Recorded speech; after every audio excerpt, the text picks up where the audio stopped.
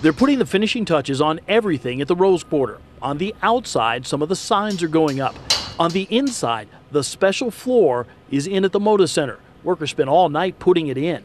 The floor is also in at Memorial Coliseum. Portland State got the chance to practice on it today.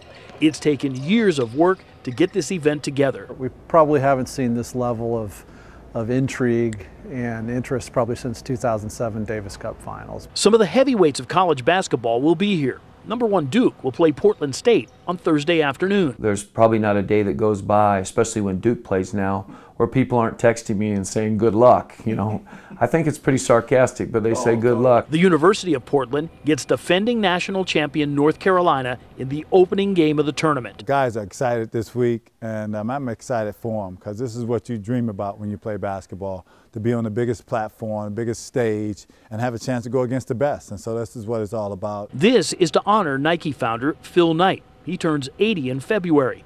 It should be an event that he and the rest of the fans remember for a long time. I hope he walks away with an appreciation for what we've done. This is going to be a great event. There still are tickets available where you can see games at the Moda Center or Memorial Coliseum, or both if you want. Oregon is playing in this tournament as well. They're going to open up with UConn on Thursday. There's also a women's version of the PK80 going on in Eugene. Number 1, UConn is going to be in town for that. UConn will play Michigan State.